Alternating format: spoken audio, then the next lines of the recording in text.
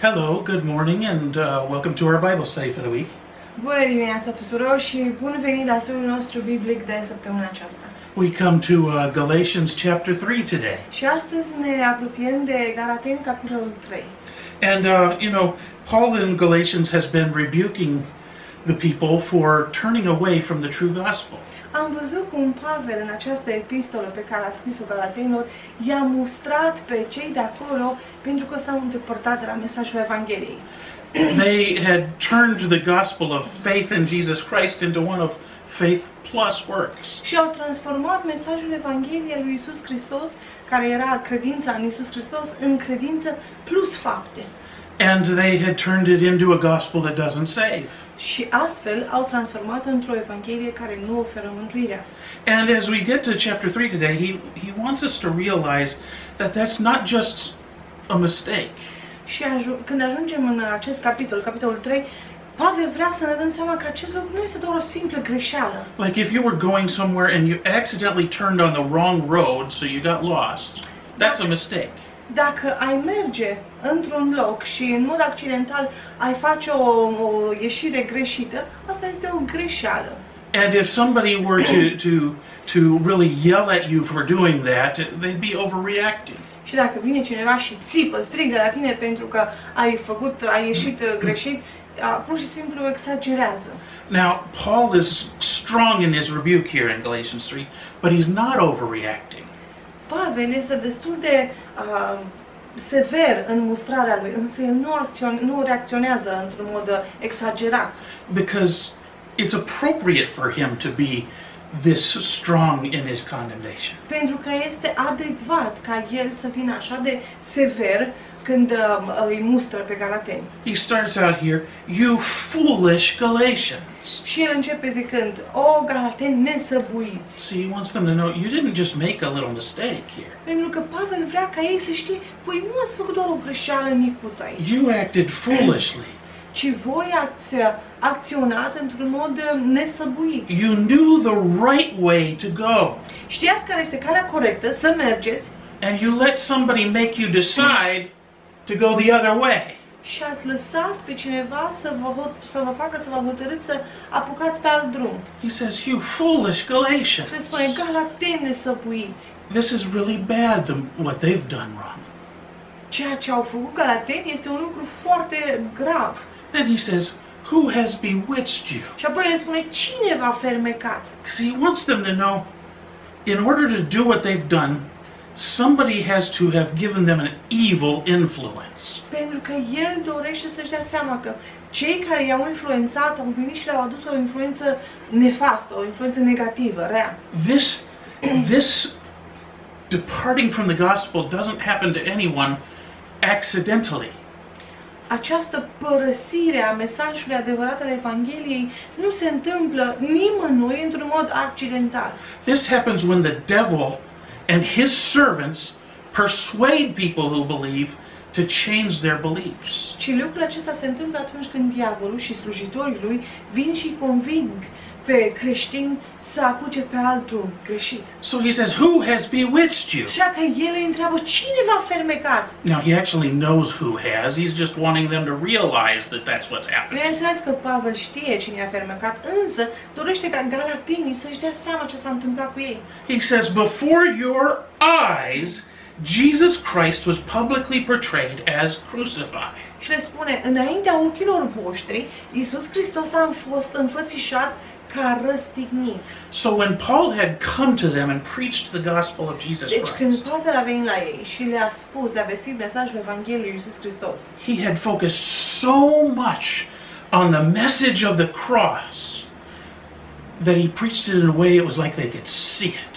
S-a concentrat așa de mult asupra mesajului crucii lui Iisus Hristos că era ca și cum ei l-au văzut pe Iisus fiind răstignit. It's like before your eyes, as if you actually know this the way you would know it if you watched it happen. Spune înaintea ochilor, ca și cum voi știți lucrul acesta ca și cum ați fost acolo când s-a întâmplat răstignirea lui Iisus. By the way, for us pastors, that describes what good preaching is. Și că veni vorba pentru noi ca și păstori, lucrul acesta ne exemplifică ce înseamnă o adevărată predică. We know we're preaching well if we're focused on the cross of Christ. Știm că predicăm bine dacă ne concentrăm atenția asupra crucii lui Iisus Hristos. If every time we preach, we are helping people see Christ died for their sins. Dacă de fiecare dată când noi propovăduim, când noi predicăm, îi ajutăm pe oameni să vadă că Iisus Hristos a murit pe cruce pentru păcatele. Because then they know how to be forgiven. Pentru că atunci ei vor ști cum pot fi iertați. Then they know how to be made righteous. Și de asemenea vor ști cum pot fi făcuți neprihăniți. Then they know how to have eternal life. Și cum pot avea viață veșnică. Then they know where to find strength to live this life. Și vor ști unde pot găsi tăria pentru a trăi această viață. It is in the cross of Christ. Toate aceste lucruri se găsesc în crucea lui Iisus Hristos. As he took my sins upon himself. Pentru că El a luat păcatele mele asupra Lui. As he took your sins upon himself. A luat păcatele tale asupra Lui. And he died in our place. Și a murit în locul nostru. And then rose again. Apoi a înviat din morți. Leaving our sins behind, he rose again to new life. Lăsând păcatele noastre în urmă, El a înviat din morți. And he lives forever to save everyone who believes. Și El trăiește veșnic pentru a oferi mântuire tuturor celor care cred în El. That's the center of our Și preaching. acesta este punctul central al predicării noastre, propovăduirii noastre. Because every week Pentru că fiecare săptămână and every day, și în fiecare zi, our lives need to be based on that belief. viețile noastre trebuie să își găsească fundamentul în această credință. And Paul says, you had that opportunity to hear it that way. Și Pavel le spune, voi ați avut această oportunitate să auziți acest mesaj ca și cum l-ați văzut pe Iisus răstignit. When you gathered together for preaching the word, Atunci când voi vă strângeți împreună să ascultați predica cuvântului, there was so much talk of Christ dying for our sins that now it's like you can see it in your mind. ați auzit așa de mult cum Iisus Hristos a fost răstignit încât acum îl puteți vedea cu mintea voastră. So why don't you believe that the cross of Christ is effective anymore? Deci, de ce nu mai credeți că crucea lui Iisus Hristos este eficientă? That's not me asking you that, that's Paul asking the Galatians that. Și nu eu pun această întrebare, ci Pavel îi întreabă pe Galateni. Because they had denied that Christ's sacrifice was good enough.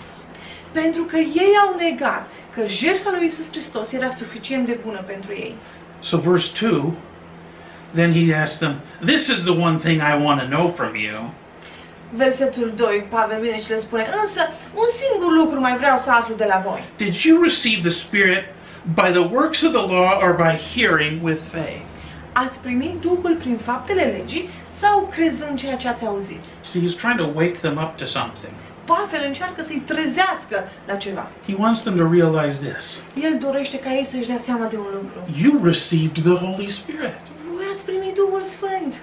That was a sign you were eternally saved. Și lucrul acesta era un semn că ați fost mântuiți pe vecie. The Holy Spirit came to dwell in you. Duhul Sfânt a venit să locuiască în voi. And he started enabling you to think the way God thinks. Și El a început să vă facă capabili să gândiți așa cum gândește și Dumnezeu. And he started to provide you strength against temptation. A început să vă ofere tărie împotriva ispitei. And he started to give you peace.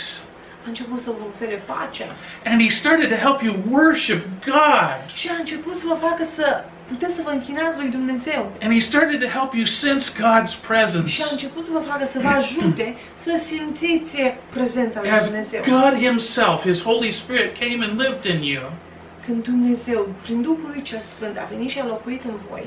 And you still have that. Și voi încă aveți Duhul Sfânt în voi.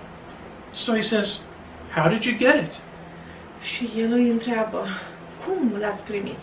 Did I come to you Am venit eu la voi and tell you to follow God's laws? și v-am spus să țineți legile lui Dumnezeu? And you started following them? Și atunci ați început să urmați aceste legi? Is that how you got the Holy Spirit? Așa ați primit voi Duhul Sfânt. Now, of course, their answer would be, no, that's not how it happened. Bineînțeles că răspunsul galatenilor ar fi, nu, așa s-a întâmplat. And he'd say, well, what did happen? Și apoi Pavel îi întreabă, dar atunci ce s-a întâmplat? Did I come and proclaim the word of God to you and you believed? Am venit eu și v-am vestit cuvântul lui Dumnezeu și voi ați crezut? And they'd say, yes. Și Galatenii răspund, That is da, what happened. exact, așa s-au întâmplat lucrurile. Well, if that is what happened and you received the Holy Spirit, Atunci dacă așa s-au întâmplat lucrurile și voi ați primit Duhul Sfânt, not by doing good works, but by believing God, nu prin faptul că ați făcut fapte bune, ci prin simplul fapt că l-ați crezut pe Dumnezeu, v-ați pus credința în Dumnezeu. then Paul now says, look at yourself. Acum Pavel spune, uitați-vă la voi înșivă. You see God already saved you. Voi vedeți că Dumnezeu deja v-a mântuit. And he did it when all you offered him was your belief. Și a făcut-o atunci când voi nu i-ați oferit absolut nimic altceva decât credința voastră în El. You received the Holy Spirit. Voi ați primit Duhul Sfânt. And all you did Și nu ați făcut nimic altceva was hear God's word. decât să and auziți believe. cuvântul lui Dumnezeu și să credeți. So that was enough to say. Deci, acest lucru a fost suficient ca să vă mântuiască. And how foolish that means they were to say, you also have to do the works of the law to be saved. Și cât de nesăbuiți trebuiau să fie ca să spună, pe lângă credință, mai trebuie să adaugi și faptele legii. But it can be so easy to make that mistake. Dar poate fi atât de ușor să faci această greșeală. I know several pastors who either have made or are making that mistake now. Cunosc câțiva pastori care ori au făcut această greșeală sau o fac în continuare. I won't name them, but I know several. Nu vreau să le dau numele, dar cunosc câțiva pastori. They were saved Ei au fost mântuiți by faith alone. doar prin credința lor în Iisus Hristos. But then they looked, years later, Dar ani mai târziu they looked at others s-au uitat la alții, being saved by faith and not doing enough good works to please them. fiind și ei mântuiți prin credință, însă nefăcând suficiente fapte bune ca să fie pe placul lor. And so now, Și acum, those men who know they were saved by faith alone acei oameni care știu că ei au fost mântuiți doar prin credința lor în Iisus Hristos, they preach to the lost, vin și vestesc celor care nu-L cunosc pe Dumnezeu, believe on the Lord Jesus Christ, credeți în Domnul Iisus Hristos and turn from your sins and și do good works, întoarceți-vă de la and you'll be saved. păcatele voastre și faceți fapte bune și astfel veți fi mântuiți. Gospel's good for me, but works are good for you. That's what Evanghelia they're saying. e bună pentru mine, dar pentru voi faptele sunt bune. Asta spun ei. And Paul says, Dar Pavel vine și spune, who bewitched you to believe that, pastor? cine v-a fermecat să-l credeți pe acel pastor? You heard the message of Christ dying on the cross for your sins. Voi ați auzit mesajul despre Hristos murind pe cruce pentru păcatele voastre. You heard and believed, Ați crezut acest mesaj și ați auzit acest mesaj și l-ați crezut. and you were saved. Și astfel ați fost mântuiți. And because of your belief and salvation, you received the Holy Și Spirit. datorită credinței voastre, mântuirii voastre, ați primit Duhul Sfânt care locuiește în voi. So where are you getting this idea Așa that că you need to de preach unde? works now? De unde salvation. v-a venit ideea asta că acum trebuie să adăugați și faptele legii? Verse 3 then. Versetul 3. Are you so foolish, having begun by the Spirit, are you now being perfected by the flesh? Sunteți chiar atât de nesăbuiți? Ați început prin Duhul, iar acum vreți să sfârșiți în fire? That's the second mistake that we can make as Și aceasta believers. este a doua greșeală pe care noi, ca și creștini, putem să o facem. We can say, okay, I've been saved by grace, by faith. I understand that. Putem spune, da, am fost mântuiți prin credință și avem viața veșnică. But now my righteousness in the way I act has to come from my own effort only. Dar acum neprihănirea mea prin modul în care mă comport trebuie să vină de la mine. And Paul says, you began in the Holy Spirit. Pavel spune, ați început prin Duhul, You gonna finish Christ's job for him with your flesh? dar veți termina, veți sfârși voi lucrarea lui Hristos în voi prin firea voastră pământească? How could we do that?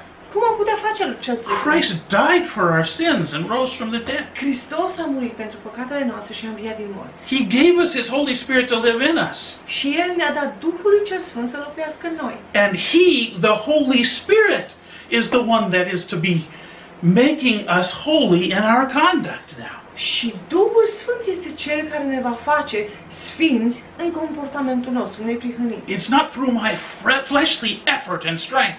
Nu sunt neprihănit prin eforturile noastre, prin tăria noastră pământească. It's through letting the Holy Spirit empower me with His power that I become Și lăsând right in my Duhul conduct. Sfânt să îmi dea puterea Lui, astfel voi deveni neprihănit în comportamentul meu. And so even as someone who's been a believer for many years, Deci, chiar ca și o persoană care a fost mântuită de mulți ani, I'm talking about you and I'm talking about me și aici here. vorbesc de tine și chiar de mine, If I've been a believer for many years, dacă eu sunt un creștin de mulți ani, my source for living righteously now sursa mea pentru a trăi o viață neprihănită acum is still faith in the Lord Jesus Christ who died for me.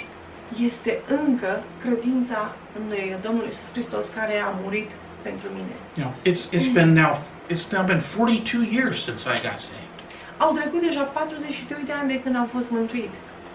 It's still not my flesh that can make me righteous. Și încă nu firea mea pământească este cea care mă poate face neprihănit. It's still faith in the Lord Jesus Christ who died for me.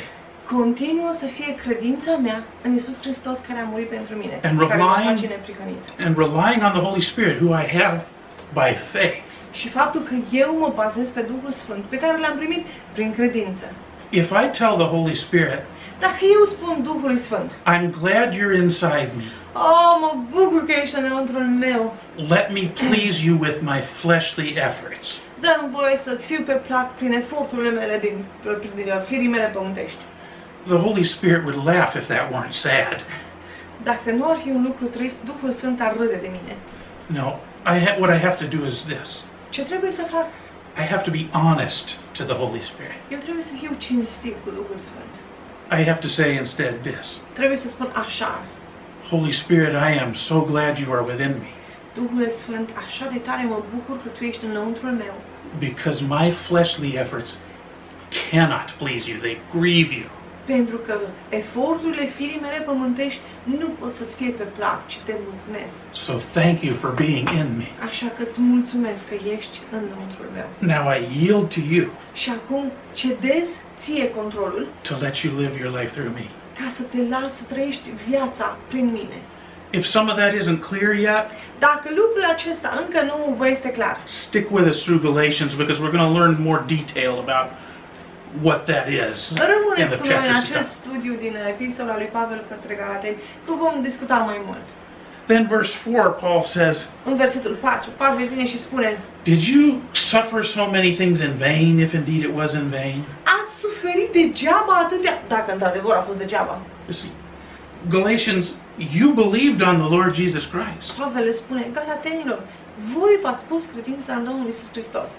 And as the book of Acts tells us, you Galatians, you suffered persecution at the hands of unbelievers. Și așa cum ne spune și Cartea Faptele Apostolilor, voi Galatenilor ați suferit această prigoană.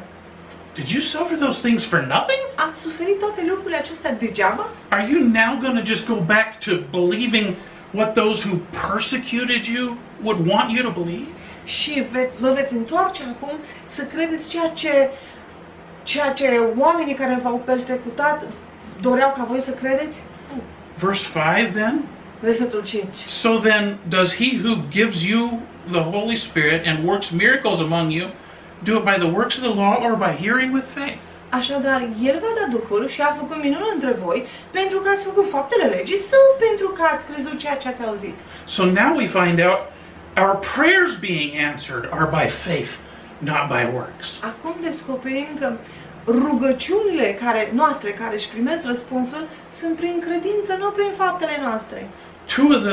Two of the people who lost employment in our church have found new employment this week. Săptămâna aceasta, 2 persoane care și-au pierdut locul de muncă în părtășia noastră, în bisericuța noastră, au găsit 2 locuri noi de muncă. Hallelujah! Praise the Lord. Slavă lui Dumnezeu! That's wonderful news. Sunt niște vești minunate. Keep in prayer for the rest also that are in that Dar need. continuați să vă rugați și pentru ceilalți care încă mai au nevoie de loc de muncă. Sometimes we need miracles like that. Uneori, noi avem nevoie de aceste minuni. Sometimes we need miracles for healing. Alteori avem nevoie de minuni în ceea ce privește vindecarea. Sometimes we need miracles to meet our financial needs, to pay our bills. Uneori avem nevoie de minuni din punct de vedere financiar pentru a putea să ne plătim facturile. Sometimes we need miracles to repair family relationships. Uneori avem nevoie de minuni pentru a putea repara relațiile familiale. And I could go on listing. There's many more things. Și eu aș putea continua pe o listă lungă, sunt multe lucruri. And the Galatian church, like our church, was used to receiving those miracles. Și biserica din Galateni, la fel ca și biserica noastră, era obișnuită să primească aceste minuni. Just like God answers your prayers and mine, He answered theirs. Tot așa cum Dumnezeu răspunde rugăciunilor tale și ale mele, Dumnezeu le răspundea și rugăciunilor galatenilor. And the Holy Spirit did these things through praying along with them, and the Father gave them their requests. Și Duhul Sfânt făcea lucrul acesta rugându-se împreună cu ei și Tatăl răspunzându-le cerințelor lor. And Paul is saying, does that happen in your life because of you doing good works or because you believe the Lord? Și Pavel le spune, aceste răspunsuri la rugăciunile voastre se întâmplă pentru că voi faceți faptele legii, fapte bune, sau pentru că ați crezut cuvântul lui Dumnezeu? Well, it happens because of our faith. Se întâmplă, au loc pentru că noi avem credință, datorită credinței noastre. God answers my prayers because I believe. Dumnezeu răspunde rugăciunilor mele pentru că eu cred. That's what He says in His Word over and over and over. Și acest lucru îl spune El în cuvântul lui din nou și din nou. When I am in need and I pray to Him, Când eu am o nevoie și mă rog lui, God doesn't say, Dumnezeu nu spune, as soon as you're good enough, I'll hear you. imediat ce e suficient de bun îți voi asculta rugăciunea. He doesn't do that. Nu, Dumnezeu nu face asta. In fact, I've never been good enough, De fapt, niciodată nu am fost suficient de bun. but I can't count the prayers God's answered for me just this year alone. Dar nu pot număra rugăciunile la care Dumnezeu mi-a răspuns doar anul acesta. And when He answers your prayers, Și de asemenea când îți răspunde rugăciunilor tale, it's not because He's finding you good enough to deserve it. nu o face pentru că te găsește pe tine suficient de bun ca să meriți răspunsul la rugăciuni, It is His goodness. ci bunătatea Lui. That's why He hears your prayers. Datorită bunătății Lui, El ascultă rugăciunile tale. When you believe, you have what you asked. Când tu crezi, tu primești ceea ce ceri. And it's all about His work, not yours. Și totul se rezumă la lucrarea Lui, nu la a ta. And so Paul says that's another reason not to turn aside from the true gospel. Și Pavel spune, acesta este un alt motiv pentru care nu ar trebui să ne întoarcem de la mesajul adevărat al Evangheliei la un alt mesaj. The things you receive from God, you receive by faith, not by Lucrurile pe care works. tu le primești de la Dumnezeu, le primești prin credință, nu prin fapte. And now Paul is going to give us an example, give the Galatians and us an example in verse 6 from the Old Testament. Și acum Pavel ne va da și nouă, dar și galatenilor, un exemplu din Vechiul Testament în versetul 6. He says this, Le spune așa. even Abraham believed God and it was reckoned to him as righteousness. Tot astfel Avram l-a crezut pe Dumnezeu și el i-a socotit acest lucru neprihănire. So Abraham, who's the father of the Jews, Avram, care este părintele, tatăl evreilor, how was he made righteous before God? cum a fost el făcut neprihănit înaintea lui Dumnezeu? By faith. Prin credință. It tells us that in the book of Genesis that Paul is quoting here. Și ni se spune lucrul acesta în cartea Geneza, care este citată aici de către Pavel. First book of the Bible, Prima carte din Biblie telling the story of Abraham, ne spune istoria lui Avram, who was the patriarch, the father of all of the Jewish people. care a fost patriarhul, care a fost tatăl tuturor evreilor. Before almost everything in human history and before almost everything in the Bible, înainte ca aproape toate lucrurile din istoria umană, aproape toate lucrurile din Biblie să se întâmple, before there was a such thing as God's chosen people, the Jews, înainte ca să existe poporul ales al lui Dumnezeu, their father, tatăl lor, Abraham, Avram, was made righteous before God. a fost făcut neprihănit înaintea lui Dumnezeu. And the way he was made righteous before God was by faith. Modul prin care Avram a fost socotit neprihănit înaintea lui Dumnezeu a fost prin credință. Now, that's not a pretend righteousness. Și aceasta nu este o neprihănire pretinsă. It's a real one. Este o neprihănire adevărată. Righteousness that I make by my works Neprihănirea pe care eu o fac prin faptele mele is a pretend righteousness. este o neprihănire pretinsă. It's not real righteousness. Nu este o neprihănire reală. It's me trying to tell myself or trying to tell you I'm righteous. Look at what I do and you'll see. Este ca și cum eu aș veni și mi-aș spune mie și vouă, eu sunt neprihănit, uitați-vă la ceea ce fac eu. That's pretend righteousness. Aceasta este neprihănire pretinsă. Because if I'm doing things to try to say, look, I'm righteous, Pentru că dacă eu fac lucruri pentru a spune, uitați-vă la mine, eu sunt neprihănit, that doesn't change the fact about what's in here. lucrul acesta nu schimbă ceea ce este în interiorul meu. What's in here, in my flesh, while I'm doing acts of righteousness? Ce este în mine, în firea mea pământească, atunci când eu fac aceste fapte neprihănite? Selfishness, Egoism, greed, lăcomie, lust, pofte, dishonesty, necinste, anger or not being merciful, mânie sau lipsă de îndurare, refusal to forgive others, refuzul de a ierta pe alții, unbelief. necredință. Things like that are in here. Asemenea lucruri se găsesc în interiorul meu. And my external actions of righteousness don't fix that. Și acțiunile externe nu schimbă ce este în interiorul meu. So if that's what I'm trying to come before God with, it's a pretend righteousness. Deci dacă eu încerc să vin înaintea lui Dumnezeu cu asemenea lucruri, nu fac nimic decât să am o neprihănire pretinsă, prefăcută. If I say, God, I go to church, let me into heaven, Dacă eu spun, Dumnezeule, eu merg la biserică, dă-mi voie să intru în rai. God says, Dumnezeu spune, pretend righteousness. neprihănire pretinsă, prefăcută. If I say, God, I was baptized, let me into heaven, Dacă eu spun, Dumnezeule, am fost botezat, lasă-mă să intru în rai. God says, Dumnezeu spune, pretend righteousness. neprihănire prefăcută. If I say, God, I fast on holidays or even other times, let me into heaven, Dacă eu spun, Dumnezeule, eu țin postul sărbătorilor și nu numai, în alte zile, dă-mi voie să intru în rai. God says, Dumnezeu spune, pretend righteousness, that is. neprihănire prefăcută este aceasta. If I say, I'm doing good works, I'm giving to the poor, let me into heaven, Dacă eu spun, fac fapte bune, dau bani săracilor, lasă-mă să intru în rai. God says Dumnezeu that's spune, pretend righteousness. aceasta este o neprihănire prefăcută. God says, I don't just look at the outside. Dumnezeu spune, eu nu mă uit doar în exterior, I see the inside. ci eu văd interiorul tău. I see everything that you are trying to hide from yourself and others. I see it all, God says. Dumnezeu spune, eu văd totul, văd tot ceea ce încerci să ascunzi de tine și de alții. And I know that your works of self-righteousness are pretend Și righteousness. eu știu că faptele tale sunt doar o neprihănire prefăcută. Jesus tried to get the Pharisees to understand that. Iisus a încercat să-i facă pe farisei să înțeleagă lucrul acesta.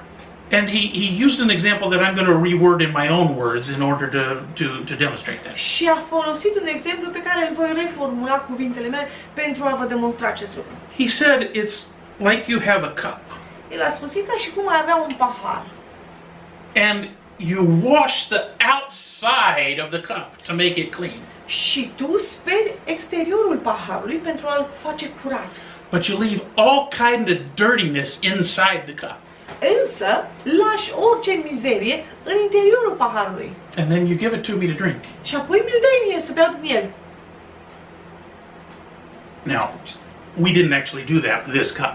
Bineînțeles că n-am făcut lucrul acesta cu acest pahar. This cup is a cup where the inside is clean.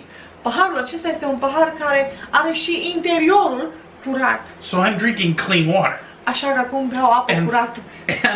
And Jesus was telling the Pharisees, make the inside of your cup clean. Dar Iisus le spunea fariseilor, faceți interiorul paharului curat. And all your works of the law can't do that, he Dar said. toate faptele legii nu pot curăța interiorul paharului. You need the inside of your cup clean.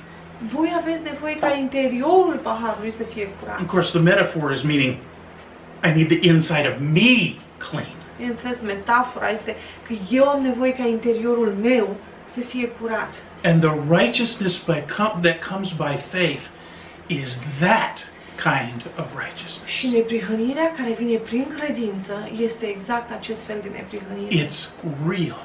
Este adevărată. It's not pretend. Nu este prefăcută. Now you may be saying to yourself, Poate că acum vă spuneți, vouă și vă.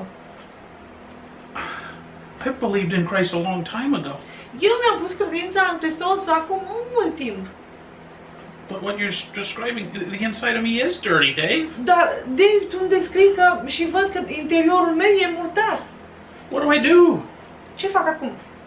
Well, that's the answer to that question is, what is the real righteousness God's looking for? Răspunsul este, la ce fel de neprihănire reală caută Dumnezeu? He's looking for the righteousness of Christ. El caută neprihănirea lui Hristos. He's not looking for righteousness in you that is from you.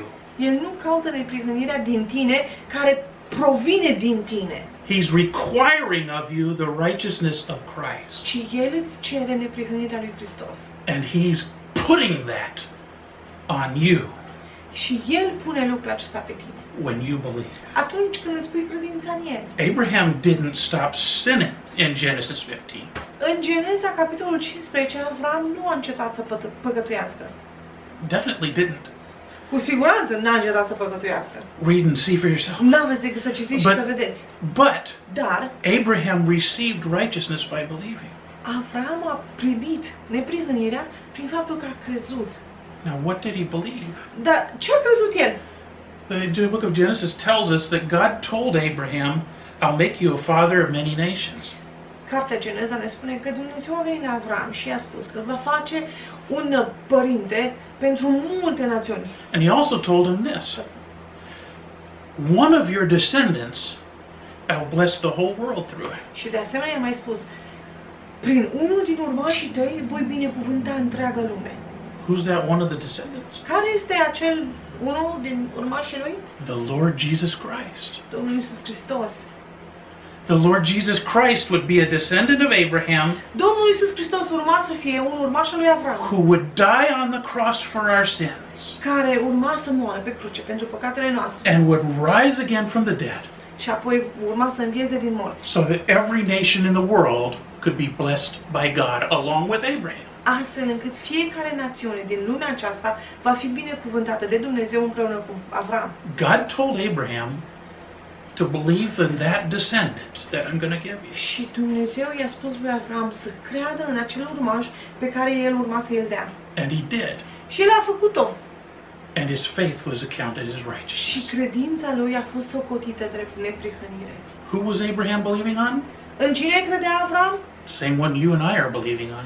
În același în care credem și noi. The Lord Jesus Christ. Domnul Iisus Hristos. And his faith was accounted as righteousness. Și credința lui a fost socotită drept în neprihănire. Because see, Christ didn't just die for our sins. Pentru că Hristos nu doar că a murit pentru păcatele noastre. First, he lived a perfect, sinless life in Mai our întâi, place. el a trăit o viață perfectă, fără păcat, în locul nostru. It wasn't pretend righteousness. Și nu era aici vorba de o neprihănire prefăcută. Because in him there was no deceit. Pentru că în el nu era înșelăciune. In him there was no greed. În el nu era lăcomie. In him there was no wrong of any kind. În el nu era nimic greșit. He lived a perfect life in our place. Și el a trăit o viață perfectă în locul nostru. Perfect righteousness. Neprihănire perfectă. Real, not pretend righteousness. Neprihănire reală, nu prefăcută. And he presented that perfect life on the cross as a sacrifice in your place. Și a prezentat această viață perfectă pe cruce în locul tău. And he became your sin. Și el a devenit păcatul tău. So that when you believed, Astfel încât atunci când tu ți-ai pus credința în el, you would become the righteousness of God in him. tu ai devenit neprihănirea lui Dumnezeu în el. He didn't just take your sins from you. Iisus nu doar că a luat păcatele tale de la tine, He gave you his righteousness. ci el ți-a dat neprihănirea lui. So now, Acum, even though your flesh is not righteous and it's not going to be, chiar dacă firea ta pământească nu este neprihănită și nu va fi neprihănită, now you are a living spirit. acum tu ești un duh viu You've been born again from above. și te-ai născut din nou, de sus. And the righteousness of Christ is in you and upon you. Și neprihănirea lui Hristos este în tine și asupra ta. It's real Și este reală, righteousness. o neprihănire It's reală, adevărată. not pretending. Nu este It's prefăcută. real righteousness. It is the righteousness of Christ. Este o neprihănire reală pentru că este neprihănirea lui Hristos. And it is in you because you believed. Și este în tine pentru că tu ai crezut. Not by works, Nu prin fapte, but by faith. ci prin credință. And then we're going to find out that we're saved like Abraham. Și apoi vom descoperi că și noi, la rândul nostru, suntem mântuiți ca și Avram. Verse 7, therefore, be sure of this, it is those who are of faith who are the sons of Abraham. Înțelegeți deci că fiii lui Avram sunt aceia care cred. The Jewish people are God's chosen ones and they're descendants of Abraham. Poporul evreu este poporul ales al lui Dumnezeu și ei sunt urmașii lui Avram. And God still has plans for the Jewish nation that will unfold in the world. Și Dumnezeu încă mai are planuri pentru națiunea evreiască, planuri care se vor desfășura în viitor. But as an individual person to be a son or daughter of Abraham, Dar pentru ca o persoană individuală să fie un fiu sau o fiică a lui Avram, you must personally believe on the Lord Jesus Christ. și tu trebuie să crezi în mod personal în Domnul Iisus Hristos. And you become a living spirit child of Abraham. Și astfel vei deveni un fiu care trăiește a lui Avram. And God says, be sure of this. Și Dumnezeu spune să fii sigur de un lucru. It's by faith that you become that. Not Prin works. credință devii fiu sau fiica lui Avram, nu prin fapte. Verse 8, the scripture, foreseeing that God would justify the Gentiles by faith, preached the gospel beforehand to Abraham, saying, all the nations will be blessed in you. Versetul 8. Iar Scriptura, care a prevăzut că Dumnezeu va îndreptăți neamurile prin credință, i-a vestit mai dinainte lui Avram Evanghelia. Prin tine vor fi binecuvântate toate neamurile. So God had that planned all along. Deci Dumnezeu a avut planul acesta de la And început. he told Abraham about that salvation that would come through his descendant to the Și world. a spus lui Avram de mântuirea care va veni prin urmașii lui pentru întreaga lume. He preached that gospel to Abraham. Și i-a spus, i-a vestit această Evanghelie lui Avram. And Abraham believed and was made Și righteous. Avram a crezut și a fost făcut neprihănit. So we close with verse 9 today. Așa că astăzi vreau să încheiem cu versetul 9. So then those who are of faith are blessed along with Abraham the believer. Astfel, cei care cred sunt binecuvântați împreună cu Avram cel credincios. He believed and he received the blessings of God, El a crezut și a primit binecuvântările lui Dumnezeu, including eternal life and eternal joy. inclusiv viața veșnică și bucuria veșnică. And we who have believed Iar noi, cei care am crezut, are blessed along with the believer Abraham. și noi suntem binecuvântați împreună cu credinciosul Avram. Those blessings again including eternal life Și and încă o joy. dată, acele binecuvântări includ viața veșnică și bucuria veșnică. We have that as sons and daughters of Și Abraham. noi, ca și fii și fiice lui Avram, avem acest lucru. We have that as sons and daughters of God the Father Și avem lucrul acesta ca și fii și fiice al lui Dumnezeu Tatăl. through faith in the Lord Jesus Prin Christ. credința în Domnul Iisus Hristos. If you haven't already put your trust and faith in Jesus Christ, Dacă încă Do nu it ți-ai now. pus credința în Iisus Hristos, fă-o chiar acum. He died for your sins. Iisus a murit pentru păcatele tale He rose again from the dead. și a înviat din morți. He proved he was God by rising from the dead. Și el a demonstrat, a dovedit că este Dumnezeu prin faptul că a înviat din nou. He proved he had paid the full price for your sins by rising Și from a the dead. dovedit că a plătit întregul preț pentru păcatele tale prin faptul că a înviat din morți. Just believe on him. Puneți credința doar în el. Just trust in what he has done for you, not in what you can do for yourself. Puneți credința, încrede-te în ceea ce a făcut el pentru tine, nu în ceea ce poți face tu pentru tine. Believe now and be Crede acum. eternally saved.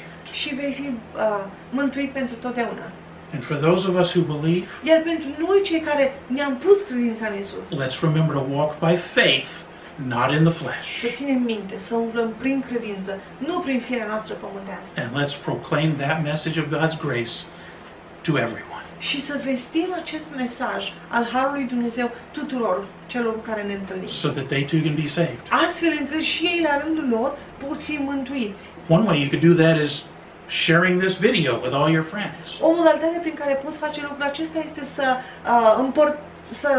împărtășești acest videoclip cu toți prietenii tăi. Put it on your page. Pune-l pe pagina ta. If you're bold enough, Dacă ești destul de îndrăzneț, tag somebody that specifically needs to hear this n-ai message decât să etichetezi pe cineva care are nevoie de exact acest mesaj. and pray for them. Și roagă-te pentru toți. Listen, God saved you.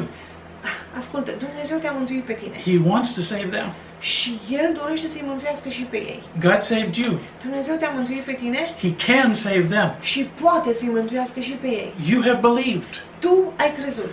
They can believe. Și ei pot crede.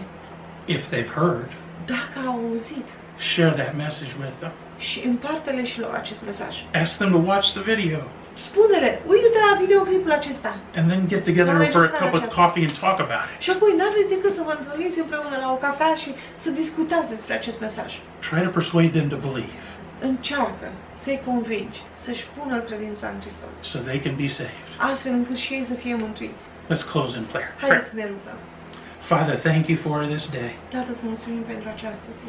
Thank you for the message of the gospel. Îți mulțumim pentru mesajul Evangheliei. Thank you for saving each of us. Îți mulțumim că ne-ai mântuit pe fiecare dintre noi. Thank you for blessing us with eternal life. Și îți mulțumim că ne-ai binecuvântat cu viața veșnică. Help us to walk with you by faith, Ajută-ne să umblăm cu tine prin credință, always knowing that we have real righteousness by faith. știind mereu că noi avem această credință, această neprihănire adevărată, prin credință. We thank you for the prayers you've answered this week, Îți mulțumim pentru rugăciunile la care Tu ai răspuns săptămâna aceasta. and we ask you to continue hearing our requests for others. Și te rugăm să continui, să asculți Tu cererile a tuturor. We pray for employment restored. Ne rugăm ca Tu să oferi locuri de muncă pentru toți cei care nu au acum. And Father, we pray you would completely reopen the church Și, Tată, te rugăm ca Tu să redeschizi bisericile Tale peste tot. without limits on where to meet,